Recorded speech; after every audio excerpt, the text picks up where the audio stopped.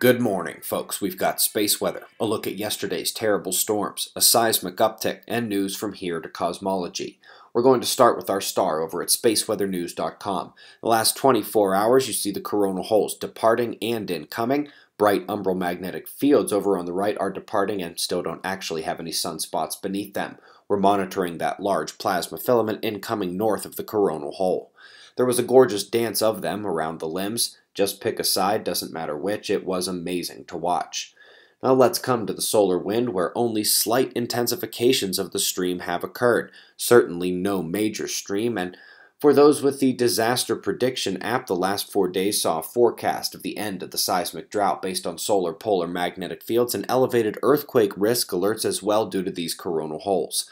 Well, we are well connected to them now, and the uptick has begun. Last day we had 3 above-average quakes, 2 of them hitting 6.0, with the Mexican event striking their low-velocity zone there, a blot echo. Let's go next to the atmosphere, where the U-shaped cloud line from yesterday transformed into a snake. The monsoon exploded over the southwest, and unfortunately the convective atmospheric potential energy in the Midwest spent the afternoon making major connections to the ground.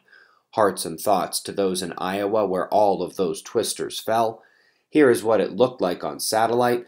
It came hard and fast, zooming in on the lightning here too for the hours spanning the disaster. Shifting next to the strongest storm on Earth, developing further on approach to China, first hitting the islands between Taiwan and Japan. By the end of the day it will be there and looking north-northwest for its primary landfall. 2 incredible Mars dust stories out today. First from Marcy, showing the extent of the dust storm taking place there. Normally she gives us clear views, which are not happening so often right now. Meanwhile, the Mars Express snapped this shot of a colossal dust storm sweeping across the landscape, much more zoomed in. Taken from space, this implies a nearly unimaginable wall of dust.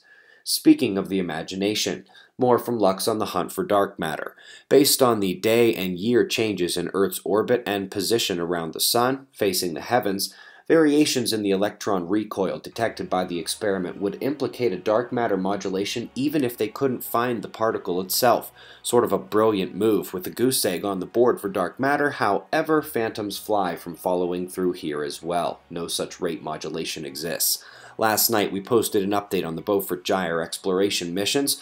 Woods Hole and Dr. Proshatinsky were kind enough to share that signals of Yale's cold climate bomb are showing, and that in September later this year they will go to the Gyre and see if it has indeed reversed. Definitely don't miss last night's update. Folks, we greatly appreciate your support. We've got wind maps and shots of our star to close, and we'll do this all again tomorrow, right here, but right now it's 4:40 a.m. in the new Valley of the Sun. Eyes open, no fear. Be safe, everyone.